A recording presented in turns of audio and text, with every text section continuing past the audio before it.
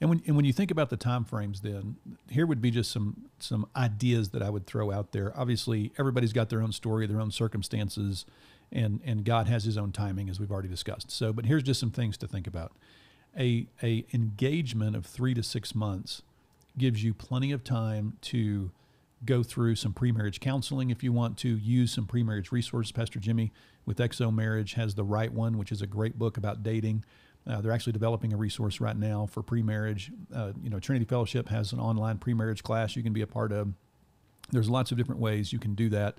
But 3 to 6 months gives you plenty of time in an engagement to really work through some of those things and determine if that's where you want to go. So then you think about, okay, dating. How long should we date?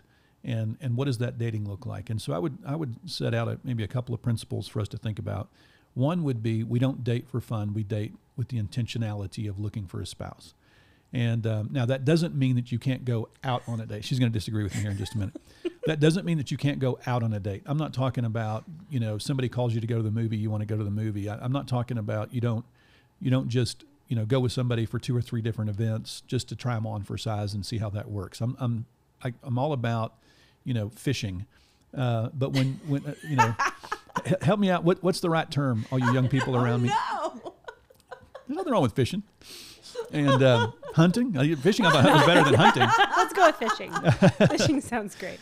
Scoping it out, looking through the catalog. I don't know. I don't know what. I don't know. even know you made me hot. I don't know what you want me to use for a metaphor here, but my thought is it's okay to do that, but you don't get into a serious a steady relationship or a committed